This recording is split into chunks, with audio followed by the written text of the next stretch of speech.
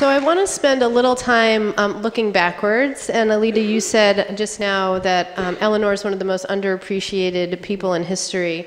And so let's appreciate her a little bit more this morning. I know you spend a lot of time sort of teaching sort of about the moment that Eleanor is working in, teaching about her drive for human rights. I'd love to have you help us think about what is the context that Eleanor was working in and how it differs or does not differ from the context that we're working in today.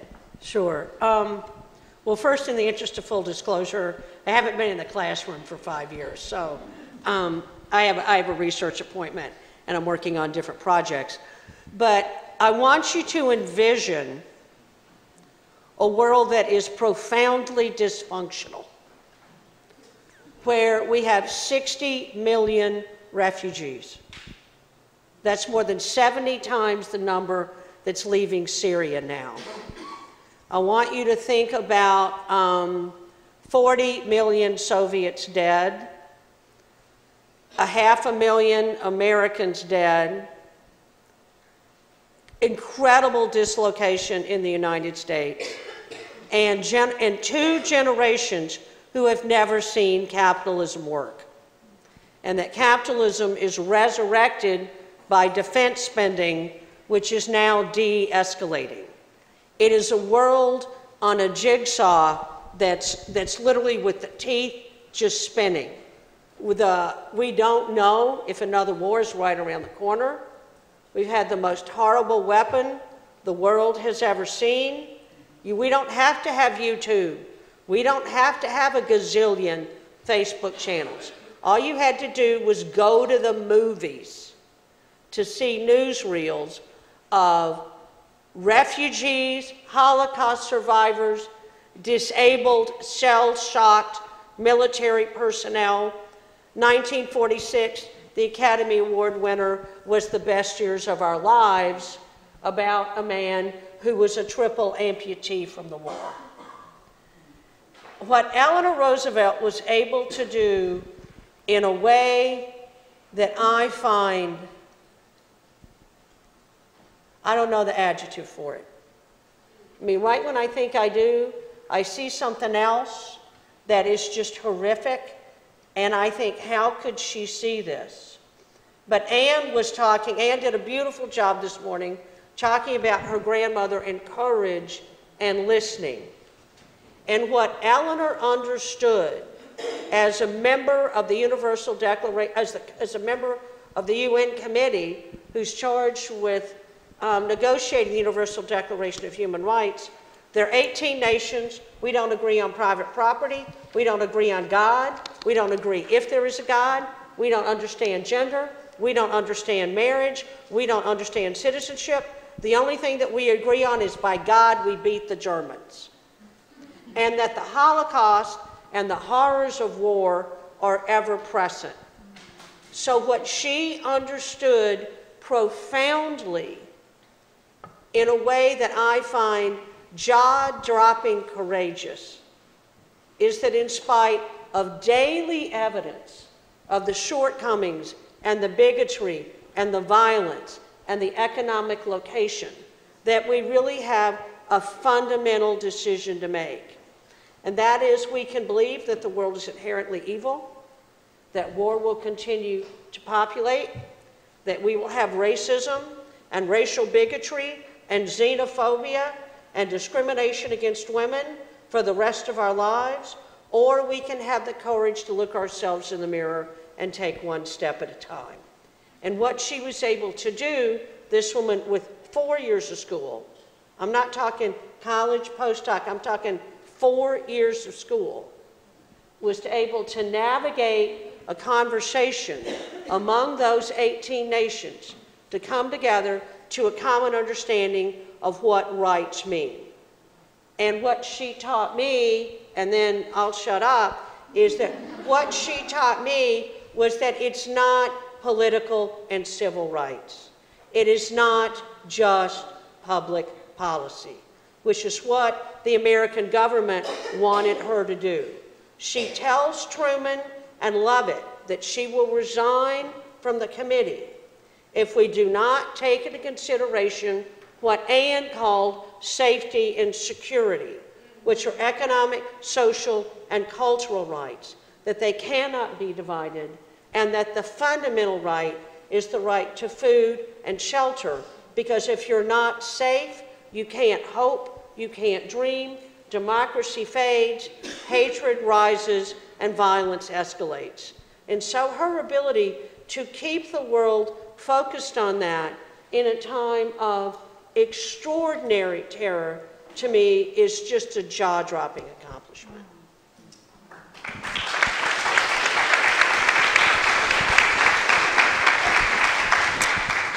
I'd love for each of you to weigh in on this. I think what's interesting is that, the human rights narrative and discussion in many ways has played out more in an international context than in a domestic context.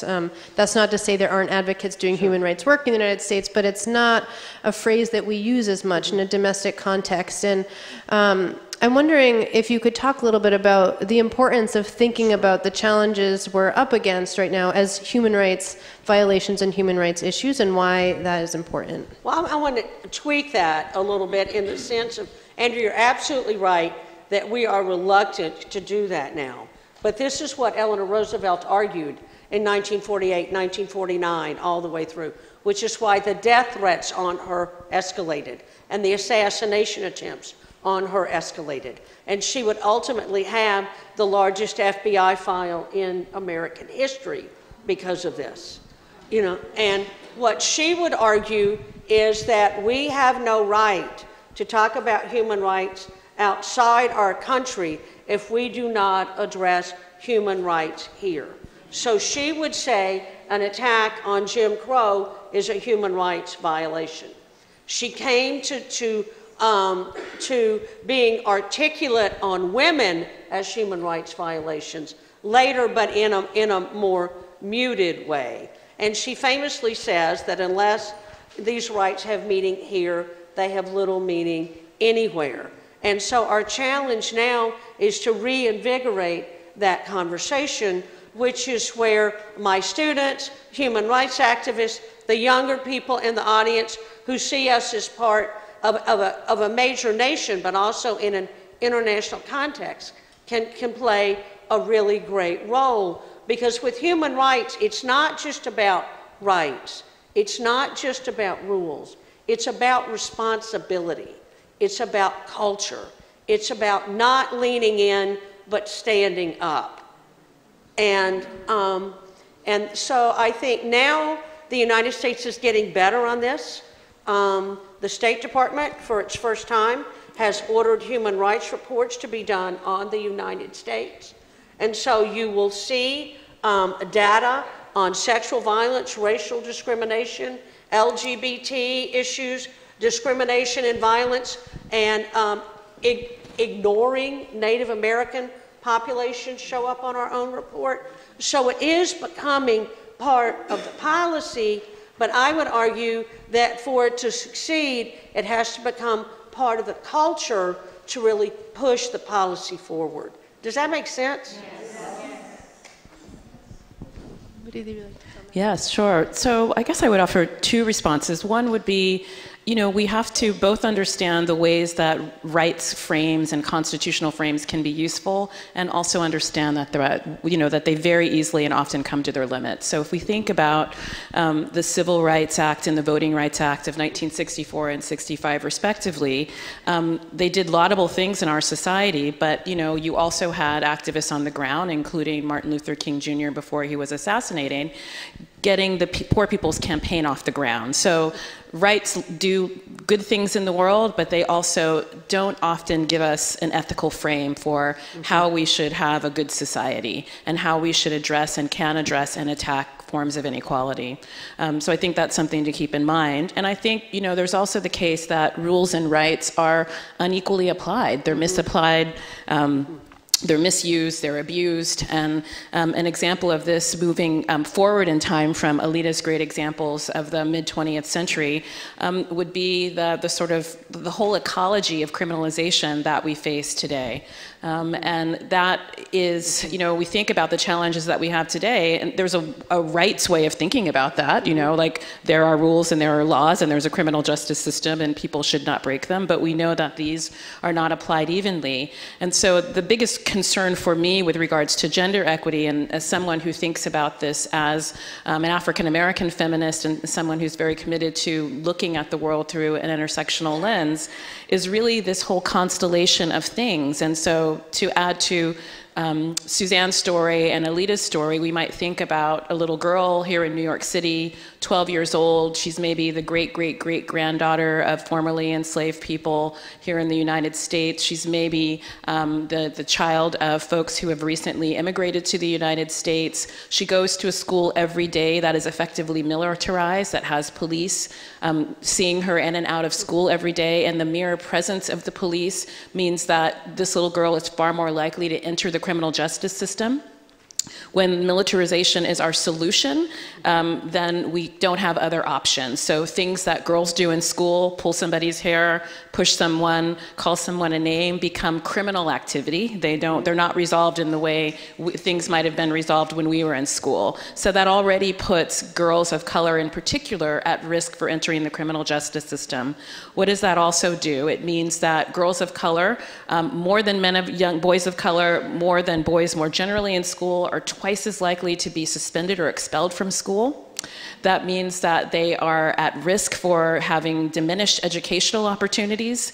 It means that they are at risk for living in poverty. It means that they are at risk for entering romantic relationships that put them at an unequal, an unequal balance. So relationships that are and that have physical abuse, sexual abuse. They're more likely to be involved in sex trades and in sex trafficking.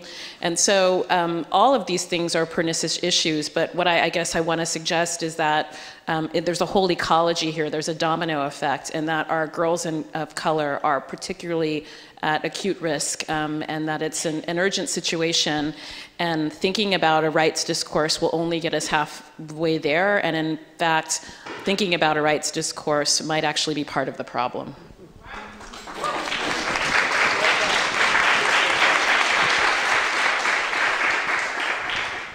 Thank you.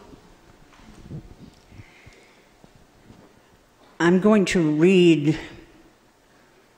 Oh, don't read. Yes, I'm going to read. Because there are certain things I just don't want to keep in my mind. So I've never memorized these things, and some of them are recent.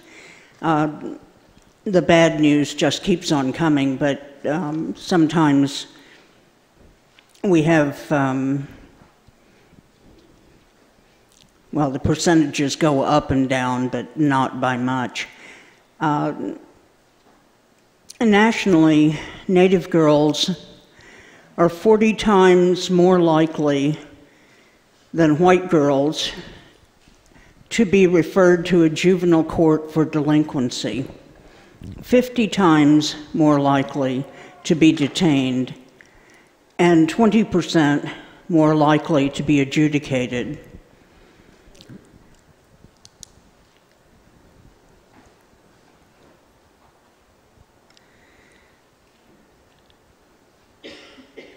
The violent crime rate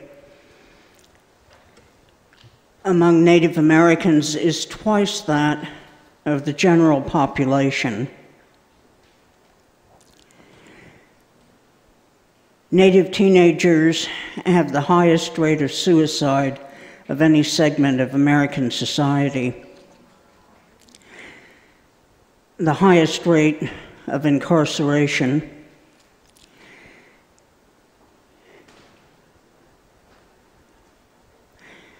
There's a boarding school legacy that, talking about mission schools and federal boarding schools, that parents were really not taught to be good parents. And what they generated mostly was trauma and general abuse.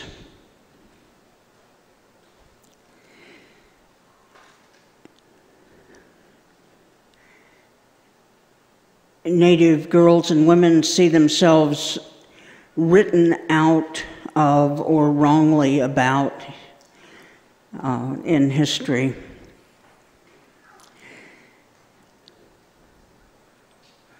And are subjected to stereotypes that are really gone from most of the American landscape about girls and women generally.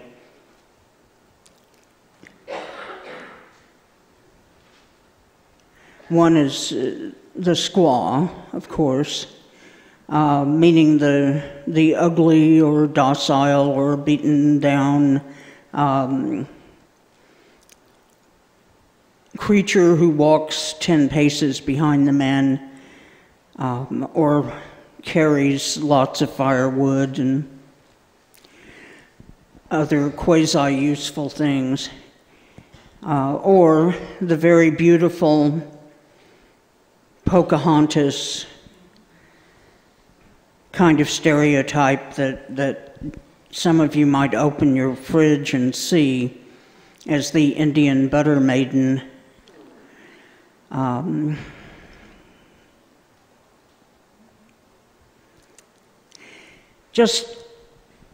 And generally, there's no one else in American society who gets caricatured in a way that Native people, girls and boys, men and women, are in American sports. And even though we've eliminated 2/3 of the racist names and images from the American landscape in sports, we still have over 900 to go. And we hear over and over and over again, "You're not offended, you're honored." Well, no, we're offended. No, you're honored. No, we're offended. Shut up. I mean, that's the conversation that goes on, and it's among grown-ups. And we're always asked, why are you clinging to these mascots? I mean, why do you fight them as if they're real? And we say, well, why are you holding on to them and trying to keep them as if they're real? They're real to us because they result in attitudes that result in actions that sometimes result in death. It's life and death for us, and we don't take it lightly. And they say, no, well, this is a good stereotype. This is showing you at your best. Well, what they mean is it's usually an Indian male with braids, with feathers, and that's supposed to be all of us at our best. A warrior kind of image, really a wooden Indian, a cigar store kind of Indian. And that's not at our best. And I talked to a woman from St. Bonaventure's in upstate New York one time, and she had been a player on the St. Bonaventure's basketball team, which I thought was great.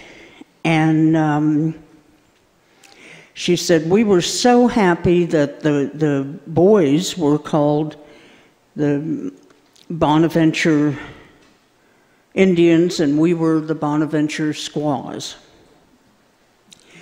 But then one day they were approached by Seneca Nation clan mothers and a chief who talked with the girls on the team, who talked with their supervisors, the coaches, administrators, teachers, and said, one reason we don't like that word is that it means in some of our native languages, vagina or genitalia for a woman. And that tells you in what high esteem the non-native people held the native woman. So the woman I was talking to said we were so mortified. We had no idea.